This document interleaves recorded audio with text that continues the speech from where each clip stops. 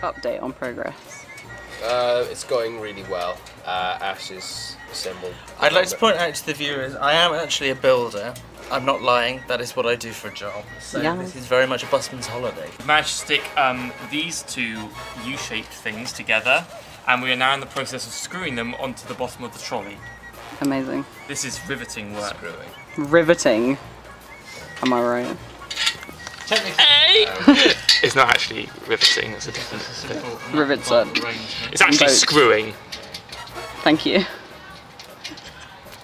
You have your bolts. Sorry, you've got to get back to work. We don't need your help, James, we're fine. Update me.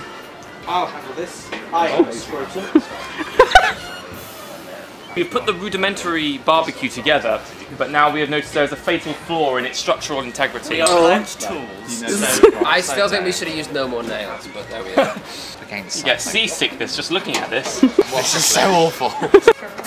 Debrief. Man built the pyramids. They built the Eiffel Tower, the Empire State Building. They also build barbecues. Now, I don't want to say it brought us closer together as friends. Because it didn't. If anything, I actively dislike them both a tiny bit more. This is great British engineering and skillsmanship at its finest. While we're here, Tesco can go fuck itself, because frankly those were piss poor instructions. They did not explain. They didn't have proper tools either. They didn't even say what these were for, and we had to work it out ourselves. This was a waste of time. Right. Yeah. We don't want to get kicked out. There's okay, you just have to drink it. There's so much salt in there. Yep. Don't drink it, man. Don't do it. Do it. It's good for you in the teeth. It's not clever and it's not fun. Hydrate salt. Well, it is fun. And water.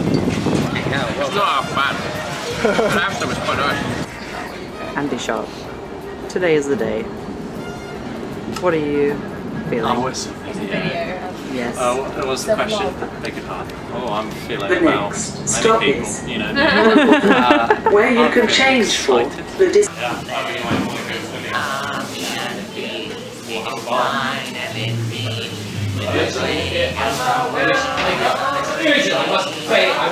Hi, Beth.